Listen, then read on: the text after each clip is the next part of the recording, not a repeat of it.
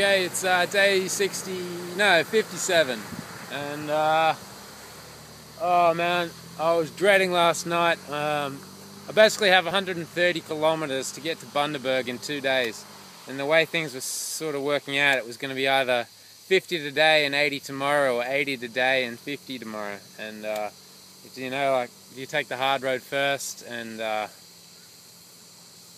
don't know, and have it easy tomorrow, or do you see the other option is just, you know, don't go with age-old sayings, use your head, give it some thought. And I was so fatigued after all the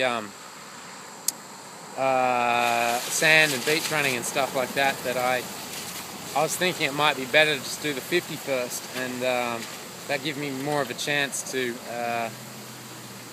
recover over, yeah, it's hard to describe.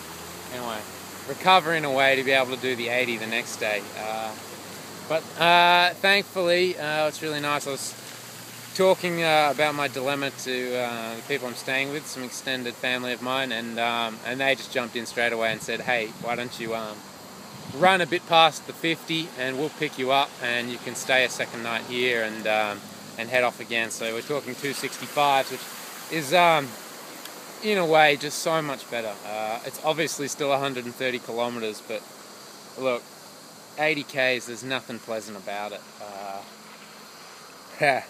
Anyway, so that's alright. I'm almost 50 Ks through today, and I'll just have a little further to go. And for the first time, for all this rain, it's been raining for a week now. A week. And yeah, even one of the places I stayed just recently, they had over 300 mil of rain in one night, so they got flash flooding. And sorry for their sake if they're watching. Hope you guys are alright. Where I am is starting to get little signs of it. It's the first time I've seen water on the road. It's only about 100 mil, so it's nothing serious.